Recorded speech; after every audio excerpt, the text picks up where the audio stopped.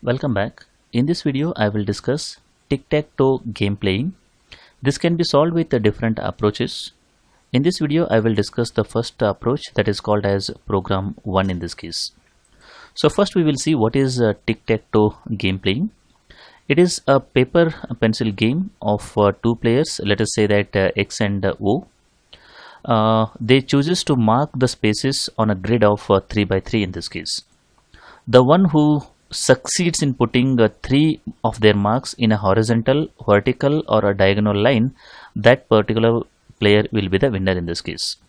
For example, in this particular first case, X has succeeded in placing three of his marks in a horizontal row, so because of that X is the winner. In the second case, X is winner because he has succeeded in placing three of his marks in a vertical row, so he is the winner in this case. Coming back to the third example, in this case O has placed his marks in a diagonal line, so he is the winner in this particular case. Now in this case, as I said earlier, there will be two players. You can assume that the first player is human and second player is computer and so on. Objective in this case is to write a computer program in such a way that a computer wins most of these particular games over here. So that should be the objective of each and every approach. As I said earlier, we are going to discuss different approaches. There is program 1, program 2 and program 3. As and when you go from first program to second program and second to third program, the complexity increases. Similarly, the use of generalization increases. For example, the second program is more general than the first one and third one is more general than the second one and so on. The clarity of knowledge improves from program 1 to 2, 2 to 3 and so on.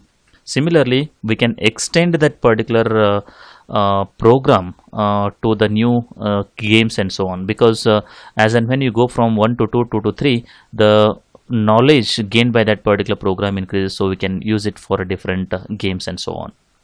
So that is the basic idea behind this particular tic-tac-toe game. In this case, I will start with the first program.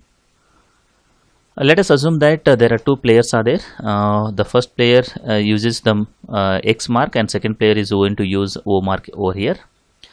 The one who places three consecutive marks in horizontal, vertical or horizontal line, he will be the winner over here. To understand the program 1, first we will try to understand the data structure of that particular program. The board data structure looks something like this one. The board is a 3 by 3 grid here, and each of these particular grids are marked something like this one. These are the four corners, edges over here, and the center one is the center square over here. Each of these particular cells are marked with a number like 1, 2, 3, 4, 5, 6, 7, 8, 9 here. This is a 2D game board and it is a 1D game board over here. The same thing is written in one dimension over here. Now the board data structure looks something like this one. We can let us say that all are 0 on the board. The meaning is everything is blank. If 1 is there, the meaning is X player move, and 2 means O player move in this particular case. A computer may play either X or O, but always X will be the first player in this case. So these are some of the things we need to remember when it comes to the board. There is another data structure that is called as move table. Move table contains 3 raised to 9 elements actually into that particular table. Each of those particular entries are consisting of a 9 element vector representing the current board position. So total number of entries in that particular move table is 19,683. They look something like this. So this is how actually the board data structure looks like, and this is how the move table looks like. So total number of entries are, as I said earlier, 19,683, and there are two things are there: the current board position and new board position. If the current board position is all zeros, the meaning of this one is the board is blank, and the first player will places his mark at the center, that is nothing but at this particular 5th position here. If the current board position is this one, that is the X has played at 9th position, the O will play at 2nd position in this case. Similarly, if O has placed at 9th position, then X will play at 4th position in this case, because 1, 2, 3 and 4, 4th position over here. Similarly, if X has played at an 8th position, O will play at the 3rd position over here. The 1 means X and 2 means O over here. That you need to remember because we have already discussed here. We will take some example to understand this one. Let us say that the current board position is this one, that is all are zeros. It will go to this particular move table and then it will get this particular index. So this is where it matches. So X will play at this particular position, that is 5th one you can see over here. If X has played at the 9th position, now X is in this case is the human. So computer will go through this particular table and then it will search for this particular entry. It is present over here. So computer will play at 2nd position, that is over here. Now let us say that the computer has played at this particular position, that is the 2nd position. 2nd is nothing but the 9th entry over here. The associated the new position is here, that is a 4th one. So X will be played at this particular place. Similarly, if X has played at the 8th position, O will play at 3rd position. That is how the board will look like. So every time whenever it gets this particular the board position, the computer will search for that particular entry and it will play according to that particular entry in the new board position over here. So this is how this particular program number 1 works. It's a very basic program in this case. It is like a lookup table. It will look for the current board position and based on that particular entry into the new board position, the computer will play its game over here. So that's as simple as that in this case. So this is how the flowchart for tic-tac-toe game for the program 1 looks like. So first we will ask for the players later. Computer or human can choose between X and O. Based on that particular thing, they will start playing. But the very important thing is the X will start its move first over here. Let us assume that the player has taken X, that's a human, and computer will be given O here. So first player will be shown the board and then he will make its move. Okay, he will not see that particular move table. Move table is related to this particular computer. So whenever a board has been shown to him, he will play his move. And then we will see whether the player has won after playing it. If he has won, it will directly go to this particular thing. We will ask whether they want to play one more game. If they want to play, again it will go back and then they will ask for the new letter here. If they don't want to play, it will go and end this particular program. If player has not won, we will see whether there is a tie. If there is a tie, we will again go and ask whether they want to play the next game. If they want to play, they will start, otherwise it will be end here. They have not won, the player has not won and there is no tie, we will ask the computer to play its next move.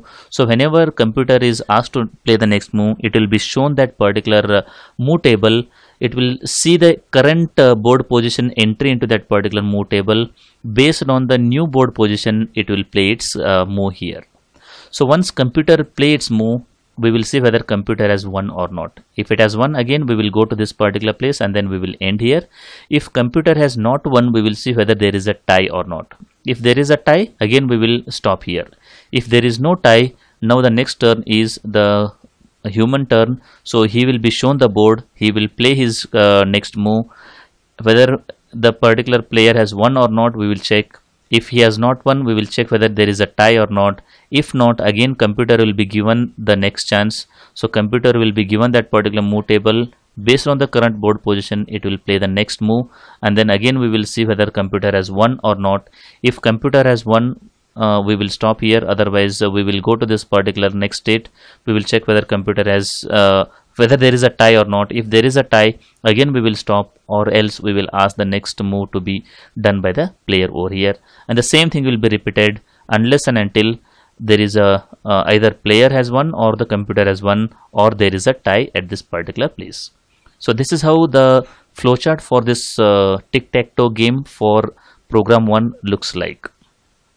Now we will discuss the advantages and disadvantages of program 1. The advantage is this is very efficient in time, because only thing what we need to do is we need the computer has to go to that particular move table and then it has to see the entry into that table and then it has to play according to the entry here. But there are a lot of disadvantages are there. The very first disadvantage is a lot of space is required to store that particular move table. As I said earlier, the number of entries into that particular move table is 3:9. That's a very huge number actually.